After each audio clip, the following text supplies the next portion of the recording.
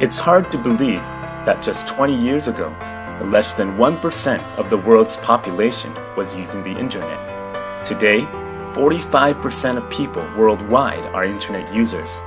A large part of this explosive growth can be attributed to social media. Facebook began in 2004 and now has 1.44 billion active users.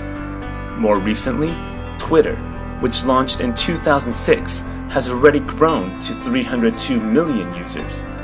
The internet connects everyone, everywhere, and has become the biggest forum by which people express their ideas and opinions.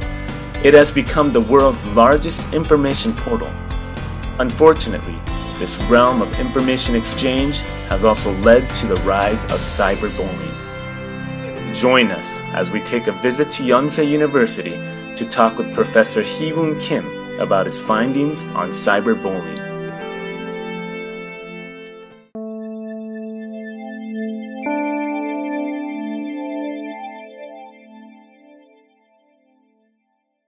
So I worked on a cyberbullying issue. So cyberbullying is a very common these days and very serious problem. For example, a 12-year-old girl in US committed suicide after being targeted for cyberbullying.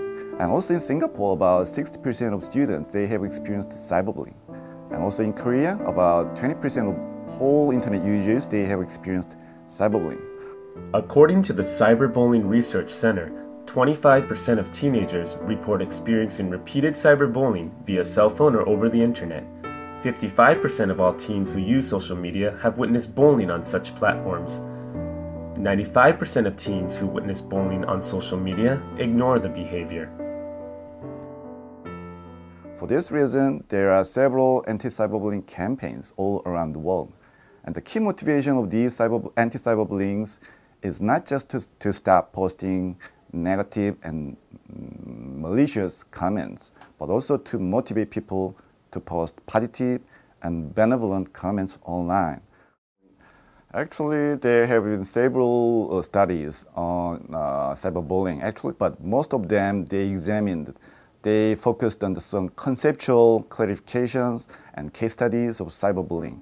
But our study is somewhat different in terms of finding the reasons and also finding the problems and finding some possible solutions for the cyberbullying issues. In conducting their study, Professor Hee-woon Kim and fellow researcher So-hyun Lee interviewed over 100 participants who use the internet on a daily basis.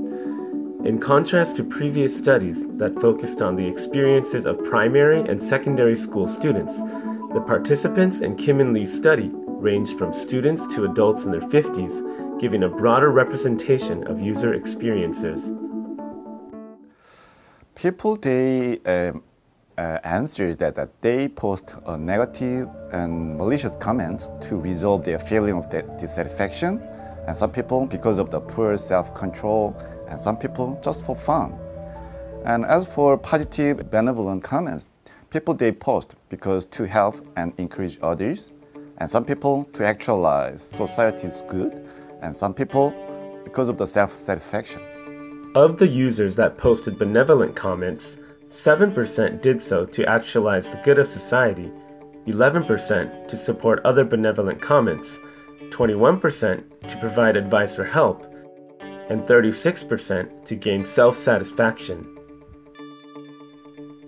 Among users that posted malicious comments, 8% to support other malicious comments, 15% posted due to low self-esteem, 20% due to hostility, and 28% were attempting to resolve feelings of dissatisfaction. We found that how to handle or manage such issues is not just a matter of individual person.